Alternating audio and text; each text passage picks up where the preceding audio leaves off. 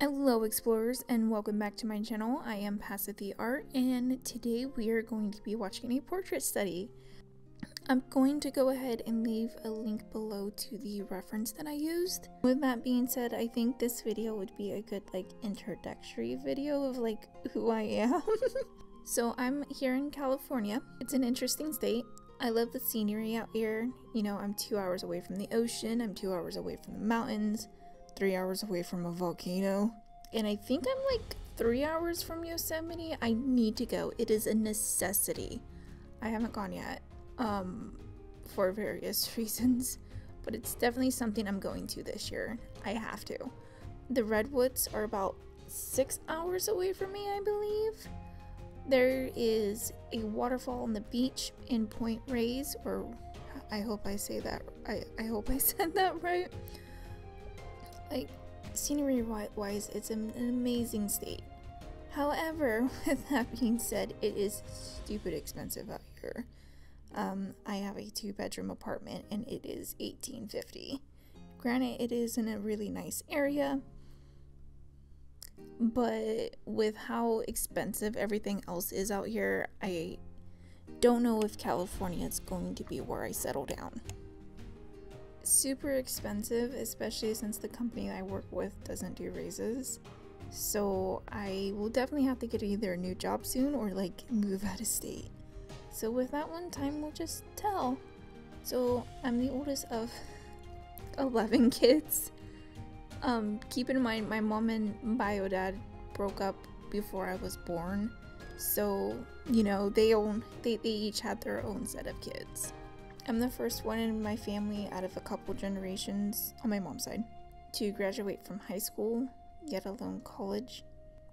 So I have a degree in graphic design and animation. I ideally went to school so that way I can get a job with a game company or Pixar. I mean, my ultimate goal would be to be on the Zelda team out in Osaka, Japan. But I don't think I'm good enough for that. Maybe one day it would be super awesome, if anything, do a collab with a Nintendo. That would be amazing. But yeah, it's a huge Zelda and Disney fan. With that being said, I originally went to school to get a 4-year degree.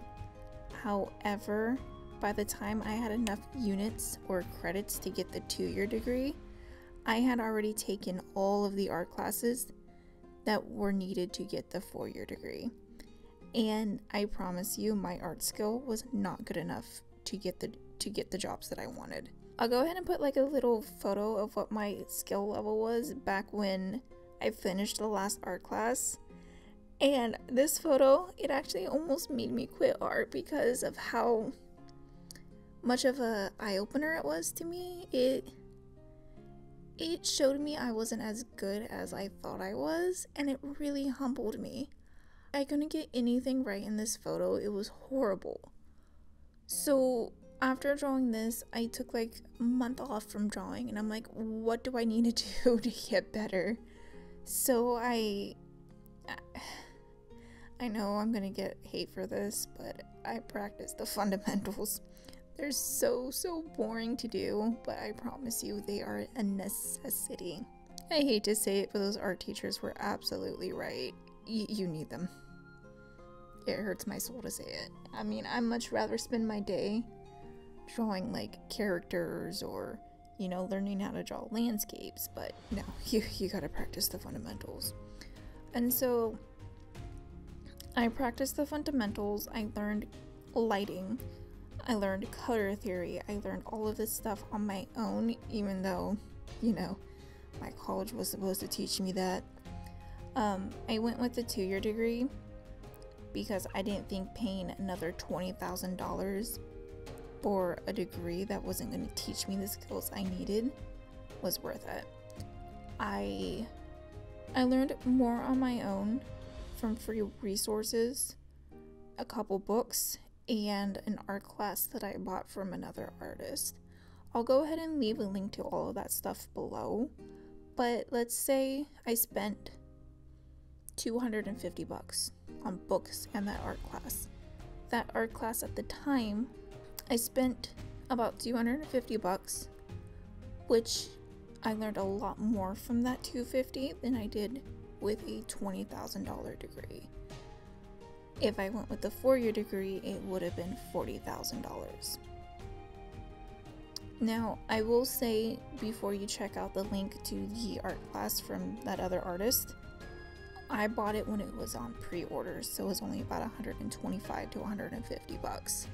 It is full price now, and I do believe it is in about the 400 to 500 range. But I promise you, it is completely worth it if you want to improve as an artist. I haven't finished the course yet. I think there's about 10 terms or 12. I stopped at term 4, I believe. I need to get back into it. But he has taught me so much more than what I learned at college. It is incredible. All of that was literally just to say you don't need a fancy art school to learn how to draw. You just need to find the correct resources and practice correctly. When I say correctly, I mean like fundamentals, lighting, gesture, anatomy, color theory, and all of that fun stuff. So yeah, that's my little college journey. Oh, so for those curious about the breakup, we were together for like 9 years, like right out of high school.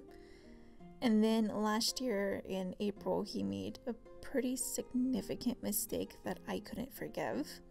That's all the deets I'm gonna give. And we broke up. We were actually engaged. I literally put the wedding deposit down on the venue a couple weeks before this. But with that being said, I'm a lot happier now that we're not together. But yeah, we were totally gonna have like a Rapunzel themed wedding. Which, you know, hindsight, it's best that we didn't. But I will say the cool thing about the breakup, the day I moved out was the day my pup Kratos was born.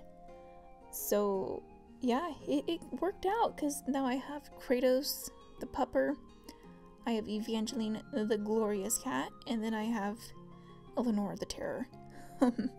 I'll go ahead and post photos of them at the end of the video. Evangeline is the white and orange cat, and then Eleanor is the Siamese crazy cat. So now that you have like a little background on me, might as well just let you guys know some of my interest. Like I said, I'm a huge Disney fan. My favorite non-princess movies are The Hunchback of Notre Dame and Atlantis. I absolutely love those two movies. My favorite princess movie is Mulan. My favorite princess is Pocahontas. I like Pocahontas because of who she is as a character in that movie. She is a very open-minded person and a free spirit, which is what I am. I know it's not historically accurate, trust me, I know. Because I love that movie so much, I actually looked up the history of the actual Pocahontas, which is absolutely tragic. Her personality traits in that movie is something that I relate to as a person, which is why she's my favorite princess. Oh, my other two favorite princesses, Merida and Tiana. My kitchen is actually a Princess and the Frog theme, and it has been so challenging, but it's a challenge that I have accepted. I have light green everything, and I have like little Princess and the Frog decor everywhere. So yes, huge Disney fan. I love video games. I'm a huge Zelda fan. Obviously a God of War fan because my dog's name is Kratos. He's such a good boy, but he's a handful. My favorite Zelda game is Twilight Princess. After that, it would be Majora's Mask. And then I would probably say Breath of the Wild. If, you know, Tears of the Kingdom is anything like Breath of the Wild, I'm sure it would be up there. Nothing would ever replace Twilight Princess in my heart, though. It just has a lot of, like, sentimental value to me. It's my first Zelda game I ever played, and it came out at the time where I needed a game like that. I had a lot of, like, depression issues at that time, and that game just helped me get through it. Oh, speaking of Tears of the Kingdom, I'm so disappointed in the collector's set. Like, you guys have no idea. I am a sucker for collector's set, But if you were to compare this collector set to the Breath of the Wild one, it's a disappointment. Like, I want a figure, or, you know, a fancy new Switch carrier, or, you know, like a fancy new map with all like those floating islands. But no, like, I'm already gonna buy the art book when it comes out, so I don't really need it. The only other reason to get it is for like the steelbook, which is okay, but I have a couple of them already and I do nothing with them. And the pin set is just meh. But I'm still getting the game regardless, just not the collector set. And I actually need to request off the release date, so that way I can spend all weekend playing it. Speaking of which, I'm at like 98% complete on Breath of the Wild. I need to finish that before the game comes out. I think I'm just missing like a couple locations on the map, because I have everything else. I love Zelda. I love God of War. Horizon Zero Dawn was really freaking awesome. I do like the first Last of Us game. I did not like the second one. In my heart, it is not canon.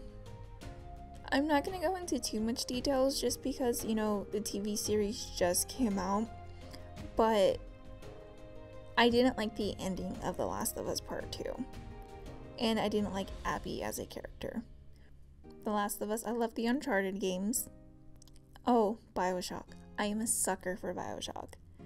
I might get some hate for this, but Infinite was my favorite. I loved Elizabeth. And then just like that big reveal of who Comstock was. Oh my gosh, that was awesome. Like, the ending left me speechless for a long time. Like, it was one of those games where you didn't know what to do with your life at the end of the game. Yeah, Infinite's one of my favorites.